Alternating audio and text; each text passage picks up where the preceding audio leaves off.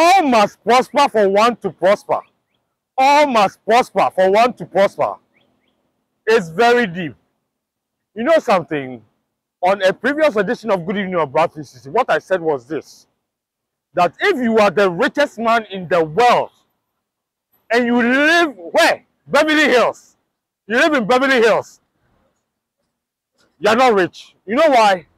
Because people will take your money from you. They will take your money. Armed robbers, thieves, the Internal Revenue Service, even Ghana Revenue Authority will find a way to take money from you. They'll take money from you because they don't have money. Sabi, I'm not saying that Ghana Revenue Authority does not have money, but I'm saying that because they don't have money, they will come to you. Trust me. Have you heard? Do you see what is happening in America right now? With people from Guatemala and India and Ghana going overseas in boats to look for money? So remember this: if you want to prosper, you have to prosper other people. Yes, if you want to prosper, everybody must prosper.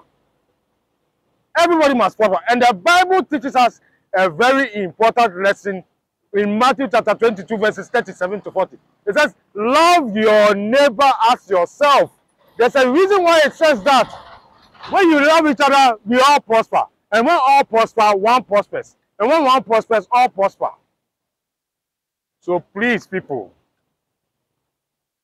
all must prosper for one to prosper, and one must prosper for all to prosper.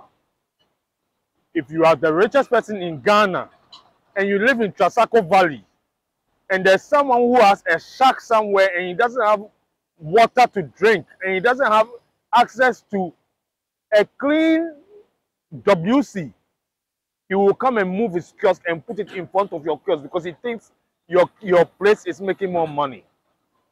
Let's all work together. Think about the person who doesn't have, and instead of squashing that person, find a way to lift that person up so that we all live prosperously. Goodbye.